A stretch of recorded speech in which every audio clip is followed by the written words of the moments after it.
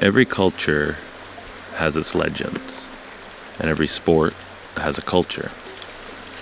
In the world of fishing, legends are molded by time and experience, and they embody a vast bank of knowledge that people who share their passion only dream of having access to. Unfortunately, the best fishermen are also often the best liars. My name is Captain Quinn, and when I am outside doing what I love with the people I love, I am happy. I enjoy exploring, spinning yarns, and fishing. I'm a father, and when I'm not fishing, I'm also a husband. 5 years ago, I set out on a journey to explore how much our happiness is connected to healthy environments. So I moved my family to northwestern BC, a place with wild rivers and rugged landscapes. My approach was simple. Venture deep into wild places, interact with people who are living lifestyles that honor their connection to the environment, and of course, chase wild salmon and steelhead with my fly rod.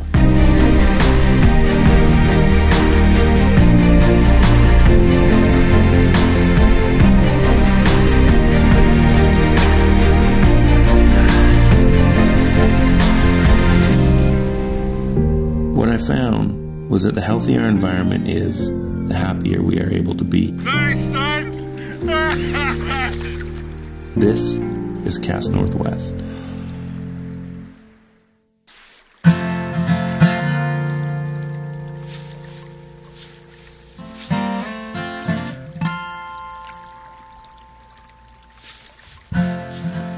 I've been fishing my whole life, and sometimes I think to myself, or I wonder if I'll ever get bored of it, and I'll ever hit a point where it just stops interesting me, stops exciting me, and I'll lose my will to keep engaging in this activity.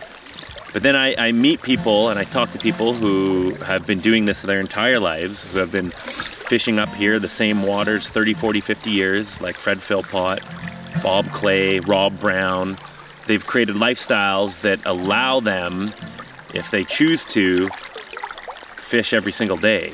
And they've been fishing their entire lives. They know these stretches of waters in and out. They've caught, you know, they've probably stopped counting how many fish they've caught and how many hours and days they've spent on the water. And when I talk to them or when I fish with them, they still get excited like it's their first time fishing. And I think that really is a true testament to how dynamic this activity is, this sport. I feel really grateful that I am engaged, invested in something that can provide me with excitement for the rest of my life.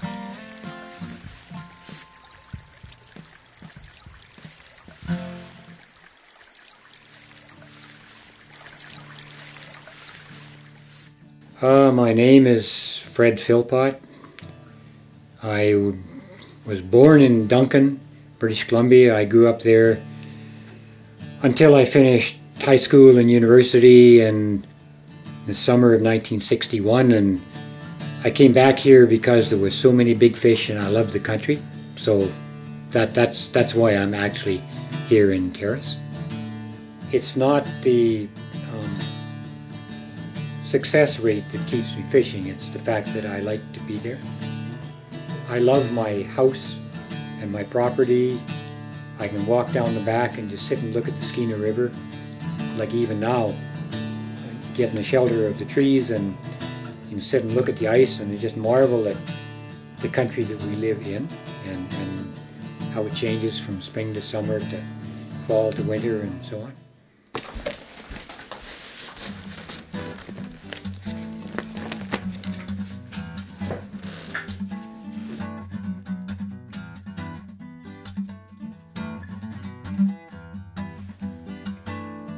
You still have those glasses? I kind of reveled in being able to do that, where I could walk out my back door, not have to drive anywhere, go down to the river and catch, well, you catch everything, but sockeyes, pinks, cohos, steelhead, and walk home again. There's quite a feeling of satisfaction in being able to do that. It's not a journey, you know, it's part of your life and part of your backyard. Totally. What's your favorite fly to fish with? Do you have one? I prefer a waking fly or basically a little trout fly. Probably my most favorite is a little caddis trout fly that Rob showed to me. The day I hooked that 30-pounder that I was telling you about, that I think was 30 pounds, I was fishing with Rob and he was fishing behind me. I hooked 5 fish that day, one of them was a 30-pounder.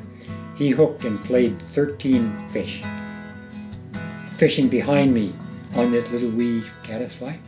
They were feeding on caddis flies, they were rising to them. Wow. And I mean, it was an amazing lesson in fishing for me. And so I guess that's my favorite fly. Wow, that 30-pounder ended up getting away in the end, didn't it? Yeah, I had to swim for it, so I'm around because it went out of the pool on me and down into through the rapids to the next pool. I waded out. I had my wetsuit on because I was fishing with my wetsuit. I didn't have waders that time. And so I kind of swam, paddled, floated around the logs and then back down the beach and... While fighting the fish? While fighting the fish, and then got it, and the fish was pretty tired by that point. So I had him played out and he was laying on his side in that much water. You know, it was he was dry. And Rob was going to go down and just measure girth and length to get an idea because it was huge. And then the fish just rolled and the fly just out over my shoulder. Of course, the fish is gone, Rob. And then he thought he could maybe catch up with fish, but then it sort of flopped and wiggled and so on. So we agreed that it was conservatively 25 pounds, and Rob said it could easily have been 30 pounds. There was no way, you know, that much fish is probably 2 pounds, 3 pounds. It sounds like that might be the inspiration for the final scene in A River Runs Through It, you floating down the river with the fish. I think a lot of people out there in this world dream of making their hobby or their passion their job. I think that's a goal for a lot of people. It doesn't always work out, but in some cases it does. For me it has, and I feel very grateful for that. I'm an entertainer, and I share my passion of fishing in the outdoors with people, and it's come around to that's what I do as a job and a passion. So when I'm out here, I'm doing both, and that's very exciting. With Bob Clay, he is recognized around the world for his craft in making bamboo spay rods, and that was born out of his passion for fishing and getting out here and connecting with the environment. So I find that incredibly inspiring, and you know, it does sound cheesy to say, but if you do pursue your passion, then things do have a way of falling into place.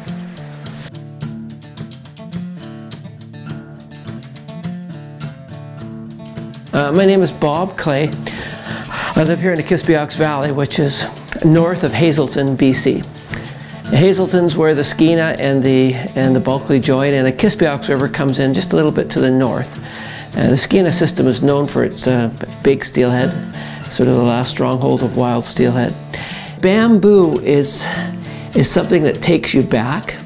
Like for me, when I first started, fiberglass was the thing, like I said before, but the older guys were using the bamboo.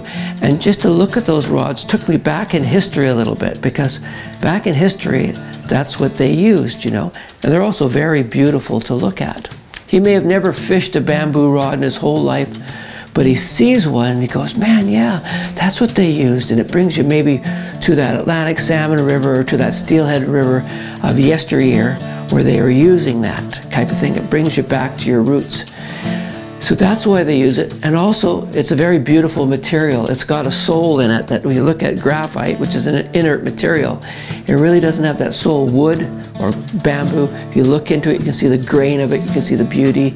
It's a bit 3D. And then there's also who made it. So those people can connect that fishing rod to who made it.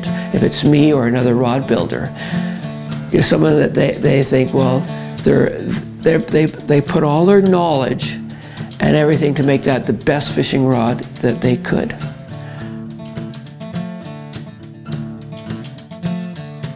So this is your workshop. Right. This is where you make your bamboo rods. Right. And on the walls are like thousands of photos of steelhead. Mostly steelhead, yeah, because this is where I live. Most of it's the Kispiox. There's some other rivers in there. People that I've known over the years. Friends, family. Friends, people that I've guided, people that I've met here on the river. Like I was saying before, the kids got a chance to meet all different people from all different walks of life. That's really Coming here for one reason. The fish. That's right. Bamboo.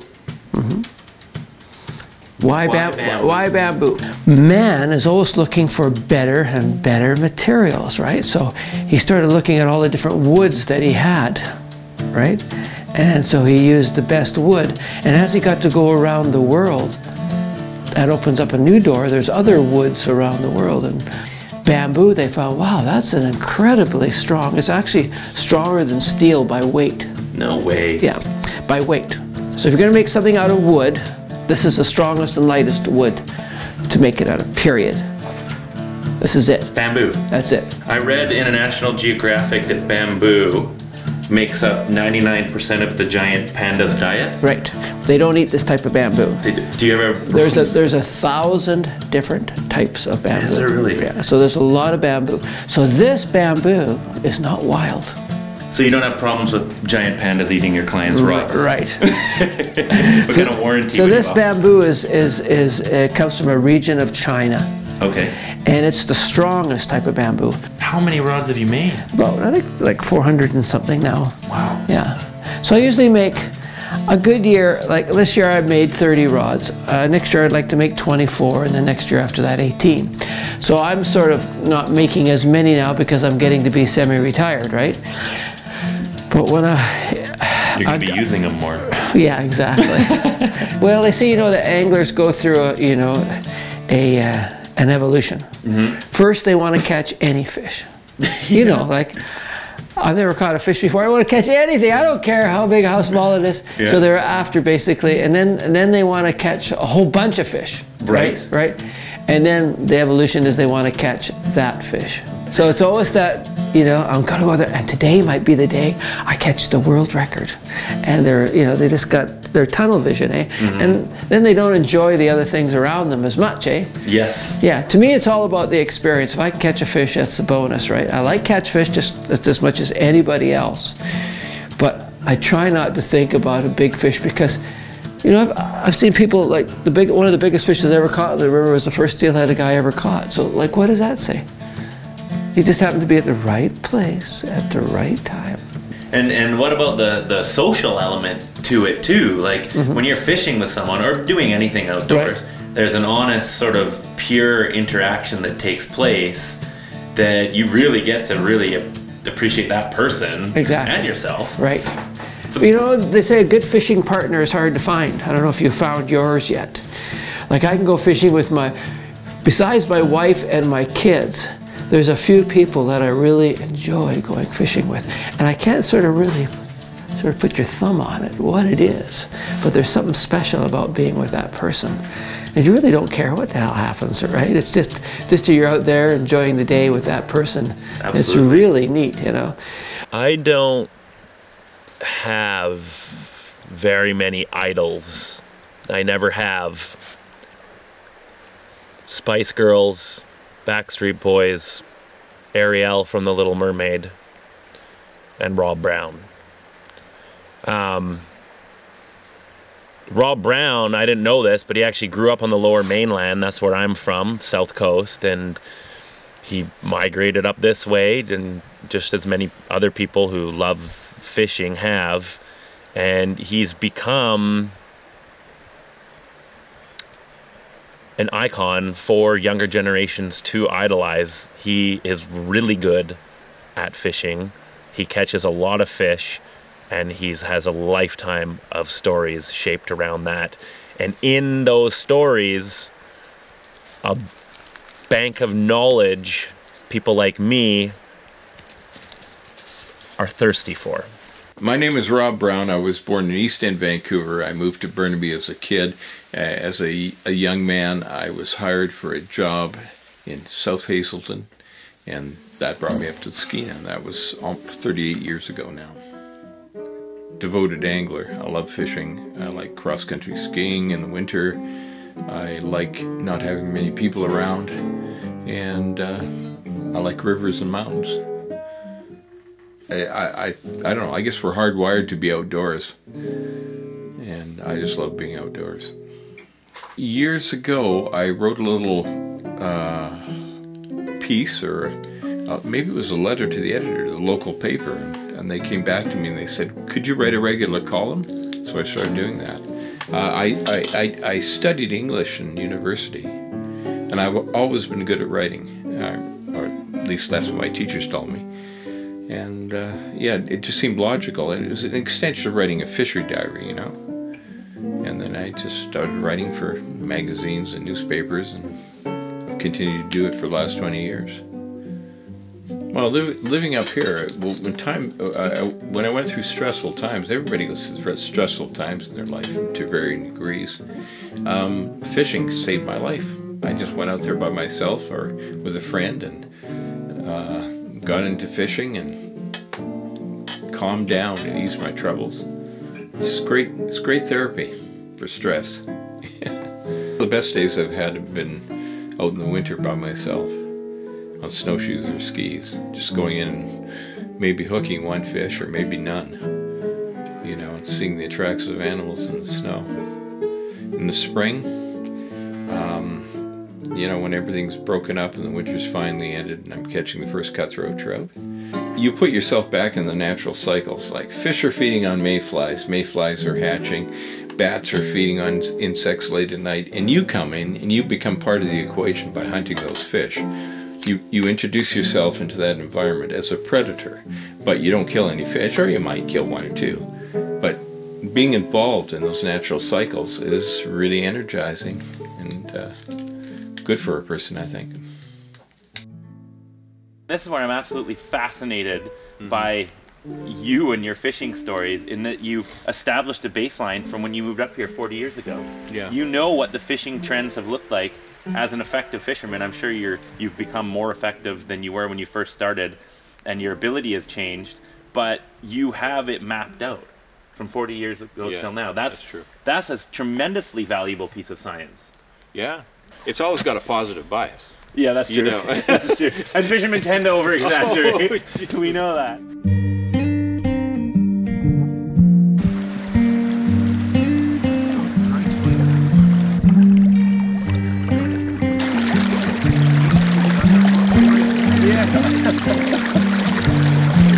Oh yeah, they just Yeah. Oh, there you go. Yeah. If it was a steelhead, you'd be in your back by now, or what? Big waves fly to her tail.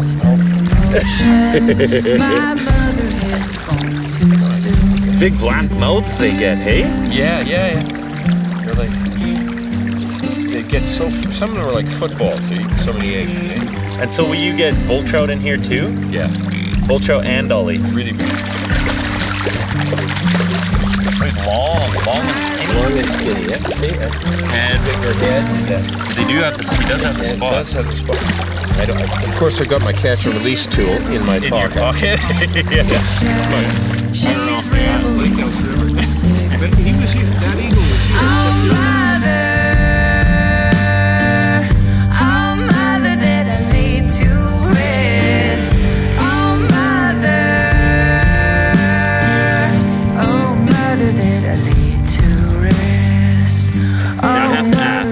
You've obviously, you're Rob Brown.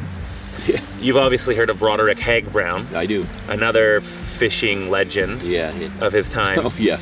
No relation? No, not at all. You're big into music? No relation to James Brown? No. I'm guessing? No. You can tell that by skin color.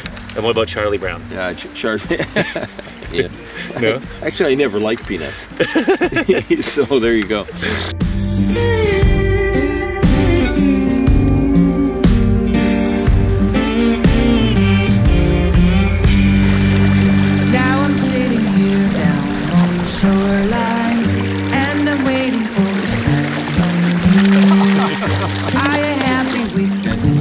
Your halo, are you happy with the things you do? I know you